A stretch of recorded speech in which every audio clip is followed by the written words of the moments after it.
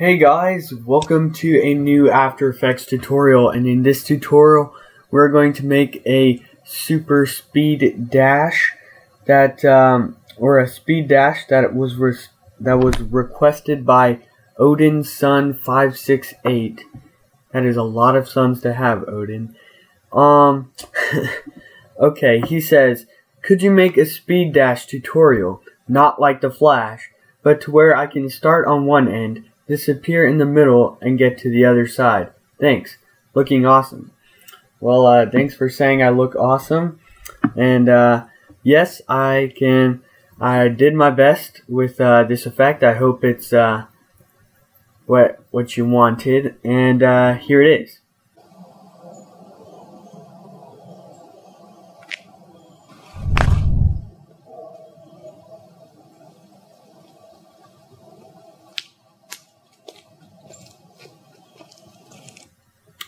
Okay, there you go.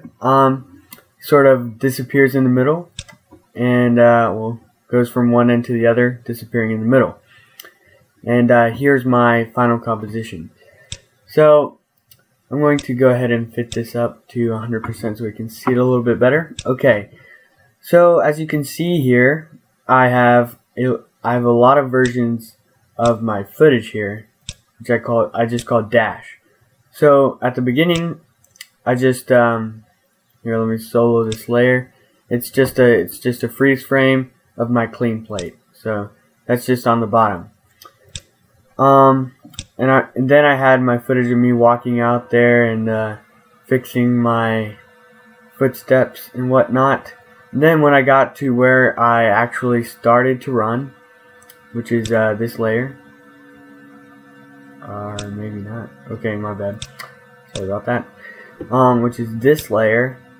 I just soloed it where I actually start to run into where I sort of am about to land on my right foot. So I just split that, and I actually sped it up a bit. So if I go to U, time remapping, I didn't speed it up a lot whatsoever. It's just a little bit sped up. And with this, I duplicated it and made a copy of that, and then I masked around myself, which I actually didn't have to do. I could have just set down the opacity, but I did both just to show you two alternatives. So your two alternatives are just to shut down opacity or mask around your person, and I made this one just a tad faster. See, so it's about 5 frames.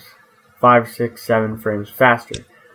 Okay, and so I'm trying to copy like going into a super speed dash here, and at that point you would have some sort of blur, so I added an adjustment layer just for these final it's about 13 frames here, and I masked around.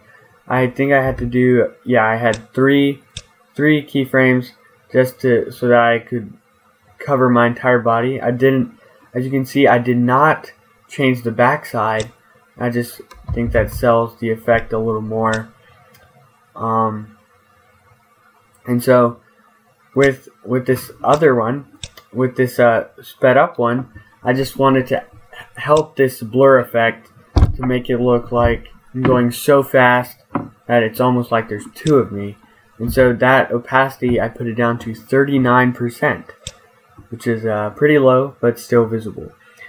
And so on this mask, I keyframed the mask path, and then I added Gaussian. Well, if you've seen any of my other tutorials, you know I can't say this word. And I set it to horizontal and 34.4. Also in the mask settings, I set the feathering up to 191. So it fades in on the rest of the image and mostly just covers me. Okay, and then I skipped a few frames and went ahead to where I was actually landing on the other end. I made sure that I had, when I stopped, I was landing on my right foot, so it sort of looked like a really long leap. Whoops, okay, this is soloed.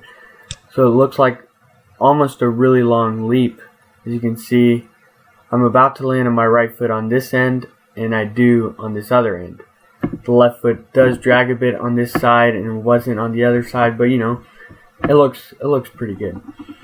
And basically, I did the same thing. I duplicated the layer, this layer of me going to my final position. I split it, and I duplicated it. I already did that part, my bad. And I basically did the same thing, except I did not mask just to save myself some time. Set the opacity down to 39%, and actually put it for these 3 frames in between the 2 major clips, so it looked like the second person was coming in. So then I just copied what I did before and made a new adjustment layer with the mask that followed my person with the same blur effect of 34.4 horizontal and the same mask feathering at 191. But what I found in the middle, it looked sort of bare. Like at this moment, you would want to see something, although there is this other version of me with the opacity down. You want to sell that he's going from one place to another. So I did add another adjustment layer with a mask. I did decrease the mask feather, and this only lasts from the end of the first clip to a few frames into the last clip.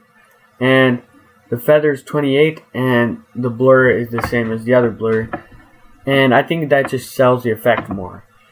And well, this has only been a few minutes, but I think I've covered it pretty much. That's just the effect in itself. It's a pretty simple effect to do, and you can do it in any effect, or not any effect, any angle, any shot. Just make sure you sell it with, I guess in this case, right foot to right foot on the other side. And there you have it. That's my tutorial. Please go check out my other tutorials and other videos. Leave a like down below, comment and subscribe. I could use more subscribers, more likes, and more views. Thanks for watching. I hope you enjoyed the tutorial. If you want another tutorial, comment down below.